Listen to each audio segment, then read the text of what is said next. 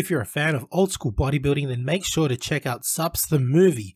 Filmmaker Alex Ardenti explores the $40 billion sports supplement industry, delving into the origins, evolution, and current state of supplements used by millions of fitness enthusiasts worldwide, available at Amazon and Vimeo. Hi everybody, Golden Era Bookworm here. A short one, I promise a short one.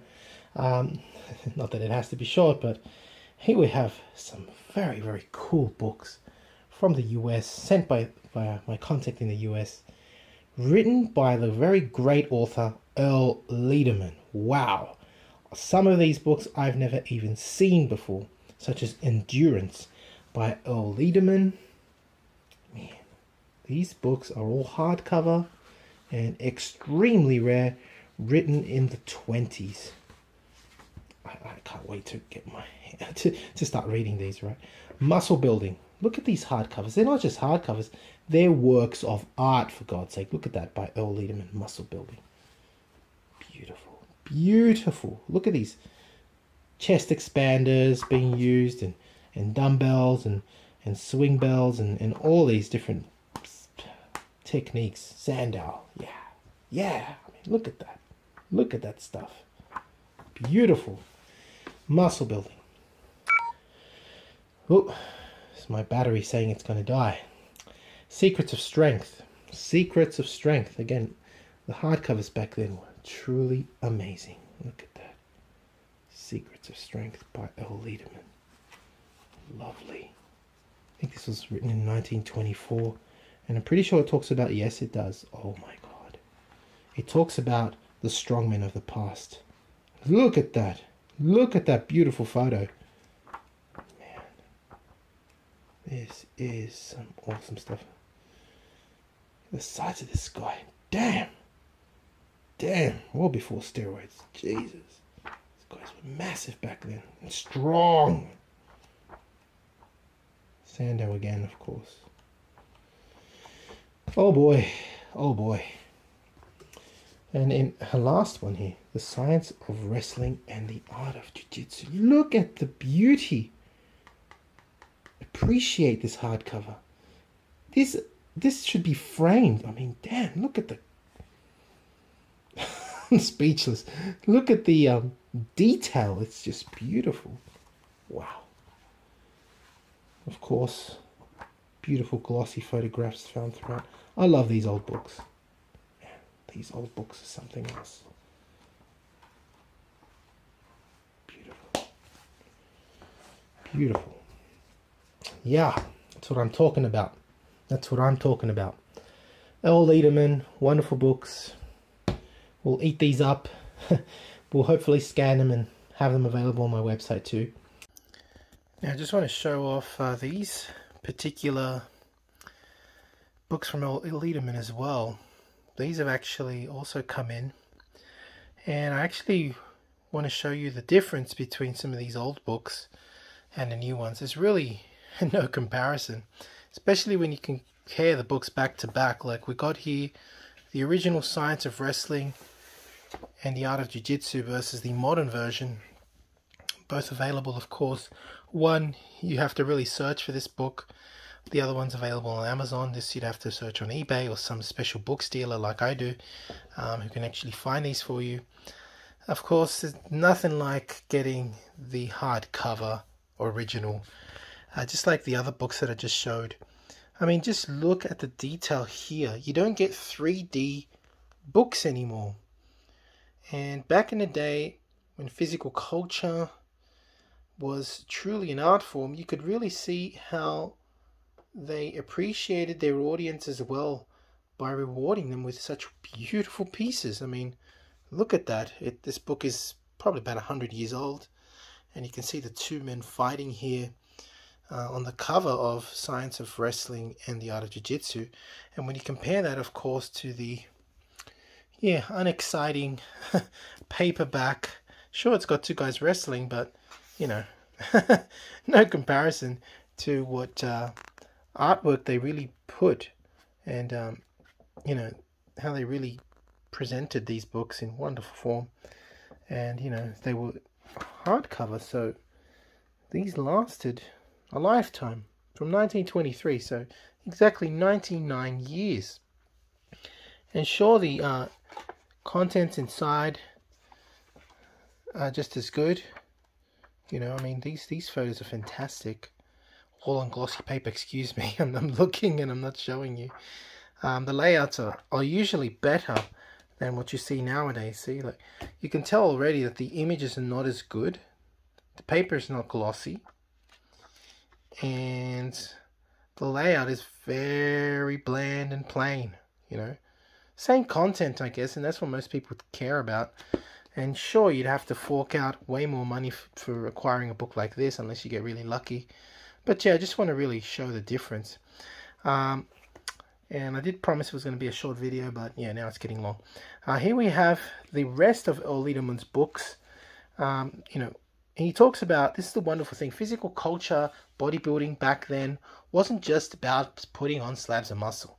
It was about everything. It was about pugilism, the art of fighting, the art of applying your strength, your muscle, to fighting, or to speed, and the ability to apply it in strength. Here we have a discussion from Earle Liederman, inherited and acquired strengths. By the way, all these new books that you're seeing, they are of course based on old booklets that Earle Liederman produced, and these are actually available on Amazon, fairly cheap. And it's very difficult to find the original booklets. I am trying to acquire them one by one, because usually information is lost, like photos or other things in the new reproductions. But nevertheless, here's another one. Just read the title, The Advantage of Powerful Lungs. This is exactly the stuff I'm talking about. Who today talks about the efficiency of having functioning organs in relation to bodybuilding, especially in a time of steroids where people are dying, where, you know, you hear about people not being able to digest food properly, not being able to walk up, you know, a flight of stairs without, you know, passing out or feeling like they're going to faint because their heart and lungs aren't functioning properly. So, you know, that's what physical culture and bodybuilding was about back then. Developing strength and applying it, and having a very efficient organic system that supported the growth of muscle and the acquirement of strength. I mean, these booklets are fantastic. How to build strength. Look at that. George Hackenschmidt looking enormous naturally, right? Of course, genetics has to do with it, but, you know, all these guys have pretty awesome physiques, and, you know, their genetics, of course, will be a factor, but, you know, it's not necessary, is it? Steroids, no. These are great books. These books from the 1920s, from the Bronze Era of bodybuilding, talking about what I think are truly good topics to talk about, and I will be sharing some of these informations on my channel to come. So, yeah, that's a really good comparison as well here of some of these more modern books with the old publications from the past. If you've enjoyed this What's in the Mail, please give the video a thumbs up. Subscribe if you haven't to the Golden Era Bookworm. Leave me your comments and thank you for watching. If you'd like to support my acquisition of such wonderful literature, these works of art, please donate via PayPal, become a Patreon, visit my website for out-of-print books and courses on old school bodybuilding and physical culture. And of course, you can also donate your books, magazines, memorabilia by getting in touch with me via email. And of course, if you wish to collaborate, also just get in touch via email. That's it for me. Hope you've enjoyed these beautiful covers. Oh, these books are just beautiful. Hardcovers written by Earle Liederman. This is the Golden Era Bookworm. Bye for now. As a natural bodybuilder, it is imperative to know your own testosterone levels, as they are a reflection of the anabolic environment created by your diet and training. I would highly recommend using the male hormone test kit from Let's Get Checked, and make sure you use my code GOLDEN30 for a 30% discount. Again, the advantage of checking yourself regularly is that you will know how well your body is anabolically primed to put on the much desired muscle you are working for. Now, if you're interested in learning more about Vince Gironda's approach to bodybuilding, his principles, and all these tips of wisdom that he has, I mean, there's so much stuff that probably hasn't been proven by science, and it will take science to prove or disprove Vince, but to be honest, these 3 books, I believe, which I call the Classic Physique Bundle, are the best books that Vince ever came out with. And they, of course, are the Wild Physique, the Master Series, and the Pro Series. Have a look at it this way. The Wild Physique, I believe, is like the ABCs of Vince Gironda's principles to bodybuilding. He teaches you the exercises and his principles. But how do you put them together? Well, the Master Series is a 14-month program of using all of these principles, all of the diets that Vince came out with, all of the exercises.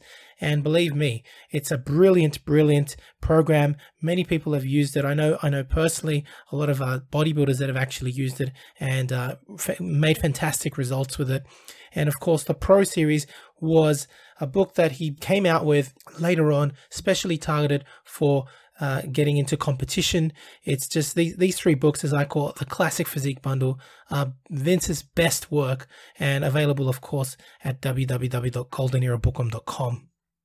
Now, the Pro Series of Bodybuilding, which was targeted for professional bodybuilders, contains 6 programs, each of which go for 2 months each. So it's a whole year, again, in preparation for competition. Online training is now available, including my new program, Novice to Classic, a program geared towards beginners and novices looking at developing a classic physique, as well as Classic Cut, geared at those who wish to lose weight and gain muscle fast. Details available at www.goldenerabookworm.com.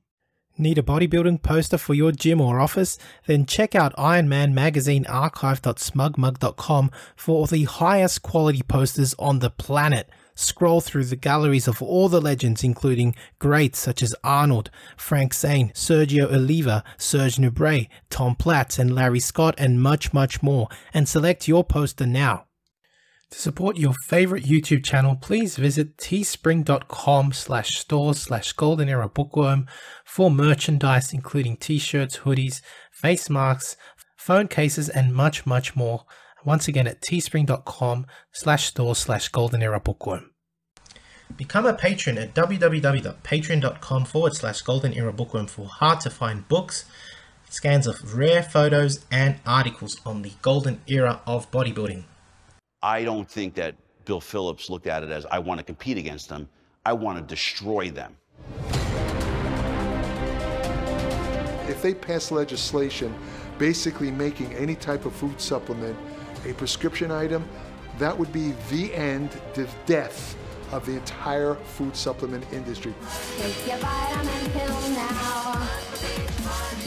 In the 1960s, the sports supplement industry was barely emerging.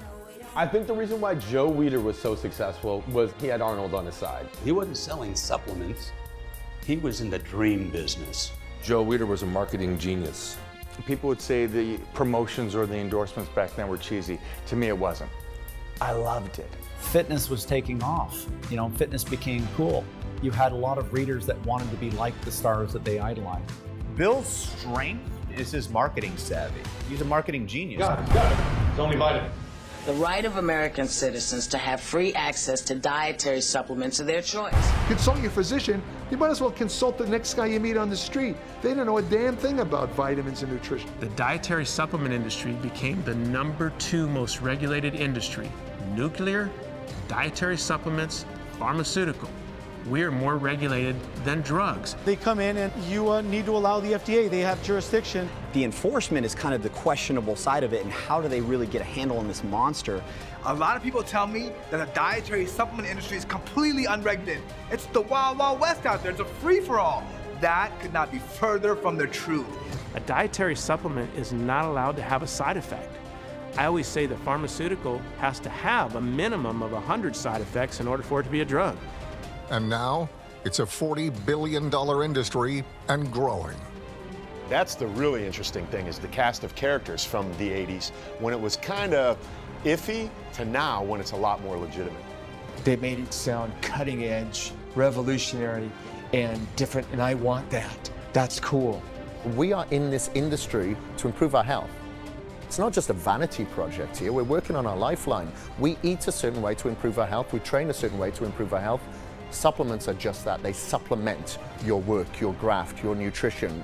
They demonize dietary supplements, but they say all you need is real food. Well, what's a real food? they pump you up and get you hard, stronger, faster, bigger. Doc, I want to take this weight gain. I want to take this pre-workout. No way.